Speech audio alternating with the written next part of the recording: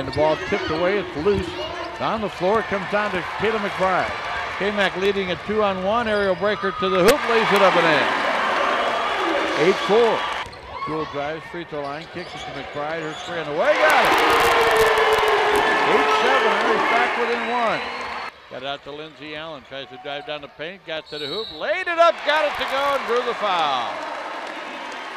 Count the basket and the personal fouls on Charmaine Tay. That's her second. Got it to Jewel Lloyd. She's going to go to the hoop. Laid it up, no good.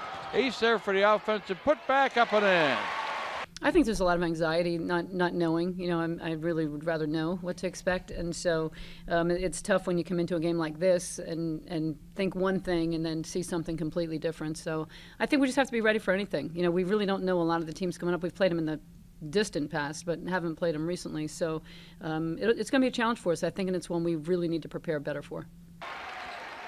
Irish down low, got it to K-Mac. She gives it off to Aerial Breaker, and she lays it up and in. Aerial Breaker bounces, got it down low. Nice no-look pass to Jewel Lloyd, who got the easy one. Jewel Lloyd trying to get it. Instead, it comes out to Lindsey Allen. She goes end-to-end, lays it up and in. K-Mac, 10-footer, got it.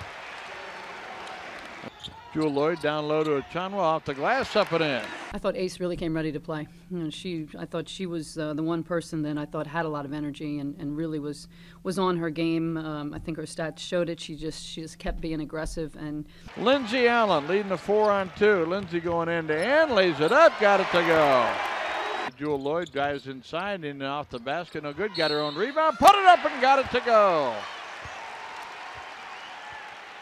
Count the basket. Ace has it down low, gave it off to Taya, kicked in the corner. Jewel Lloyd three on the way, got it. Now K-Mac comes open, her jumper on the way, no good. Achanwa with another offensive rebound, put it up and in. Well, what a great game by Natalie Achanwa.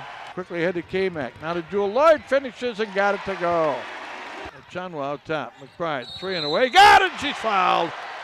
And Dixon draws her fourth foul. She's gone for the day. He's put it on the floor, bounce past Aerial Breaker off the glass and good, and a foul call. Achanwa back off to Lloyd, goes inside, shoveled it up off the glass and got it to go.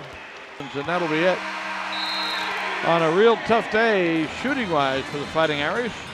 I would just really like to thank the fans. I mean, what a day to be out driving, and really appreciate. God, we needed them. I mean, they really, really helped us today. So, want to thank the adventurous souls that ventured out to see the game, and really appreciate that.